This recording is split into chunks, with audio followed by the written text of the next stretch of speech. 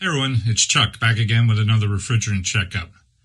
I've gotten a couple questions on A2L refrigerants, so I decided to do a mini series which I'm calling Anatomy of A2Ls. And I'll be covering topics like the flammability properties of refrigerants, how they're measured, how we actually define what's an A2L refrigerant versus a class 3 or a class 1. There's also a lot of work going on with codes and standards.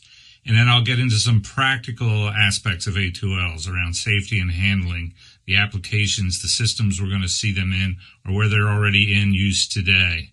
And finally, some hands-on information on how we're going to service, charge, recover A2L refrigerants. So all that's going to be coming down the line here.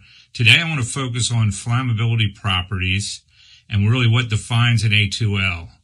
And if we remember back to the chart I showed on the ASHRAE Standard 34 classification system, flammability really was in three categories. One, which is typically non-flammable or no flame propagation.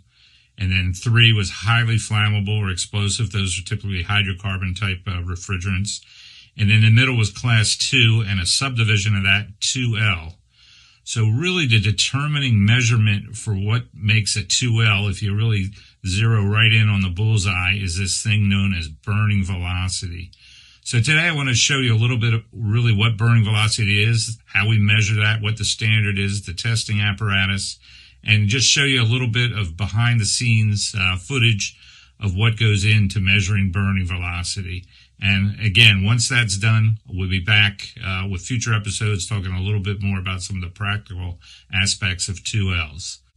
Before we get over to the lab, I just want to point out that we have an A2L newsletter that Chemours publishes on a periodic basis. It has a lot of information around A2L refrigerants. It's free of charge. You can just sign up and get it. I'll put a link down in the comments below where you can get signed up for that newsletter to get all the information as it is becoming available. So let's get over to the lab and take a look behind the curtain.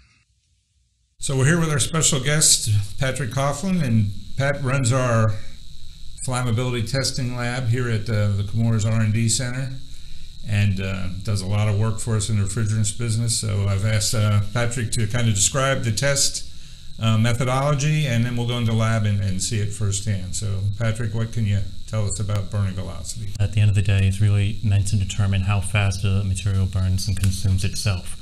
We use the vertical tube method here in Chemours, which is consistent of we take a sample, we load from a liquid side, and expand it out into a mixing vessel. We then introduce dry air and allow it to mix for approximately 5 minutes before introducing it into the top of our burning velocity apparatus, which consists of a 1.5 meter long tube.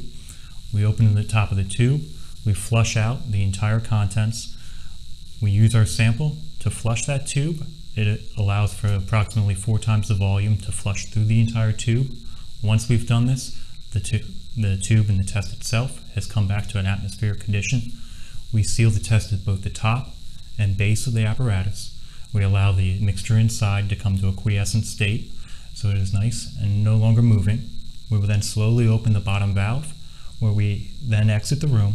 We have 2 electrodes down at the base that apply 15,000 volts of electricity for 0.4 seconds, which starts the flame down at the base. We have a kernel, and it will slowly move up the tube, at which point we have our camera that acquires the image of the flame moving past our ruler, which will later allow us to go in with video software and actually analyze that flame's movement. There's only 3 requirements to determine the burning velocity: the propagation, point A to point B, the side to side of the diameter of the flame, and of course then the last parameter being the total flame front area. And once we have those 3 data points, we can then determine the maximum burning velocity of a fluid. This typically occurs a little bit over the stoichiometric concentration of the refrigerant being tested. Great. So I have a quick question. I understand that this burning velocity vertical tube test is really designed for 2L type refrigerants. And if we put a class 1 in there, it would be very boring because nothing would happen. And a class 3 would probably be pretty exciting because it might be too much for this apparatus. Is that correct? Absolutely. So what you'll find, especially with the vertical tube method, Class 1s, you simply won't see much. You might see a small flame kernel up here before it quickly dissipates out. Even some Class 2s, up to about 3 to 4 centimeters a second, will quickly dissipate and fold in amongst themselves just from the exhaust gases coming out. A Class 3, moving so much faster, the flame and all the other gases will expand at such a rate that it will most likely actually shatter our tube. Understood. So we won't be looking at any Class 3 flammability experiments today. Unfortunately. Well, thank you there. I think we should go into the lab and take a look at the actual apparatus, and you can point out these parts when we get over there. Be my pleasure. Thanks, Patrick.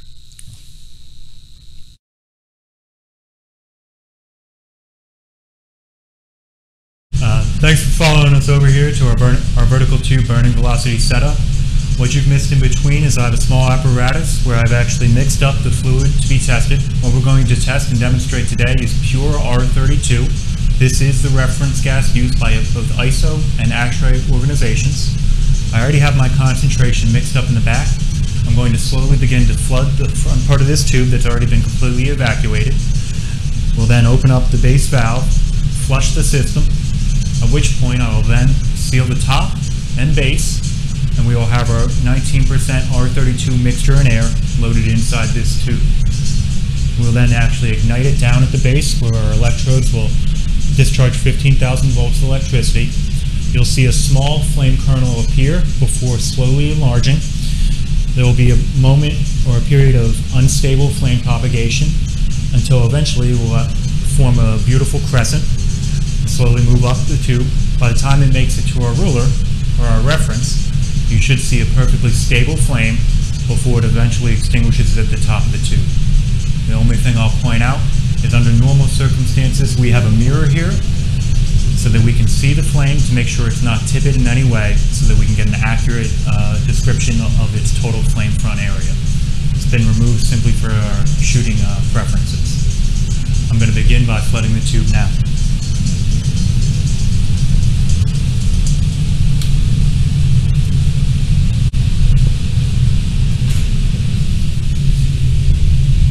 I'm now opening the bottom valve and actually allowing the material to start to flood out. And continuing to flow the material up until the point that we've reached atmospheric pressure. Now see on both the top and base of our apparatus.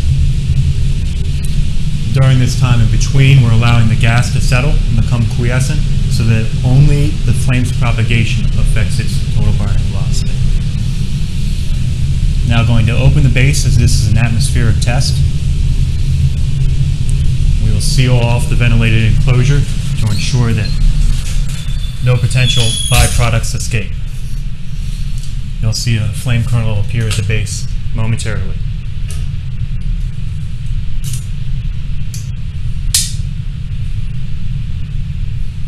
For reference, that was approximately 6.7 centimeters a second.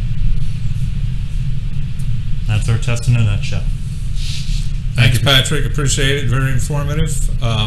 Appreciate you showing us the actual test and what's involved. Oh, anytime. It's my pleasure. Thanks.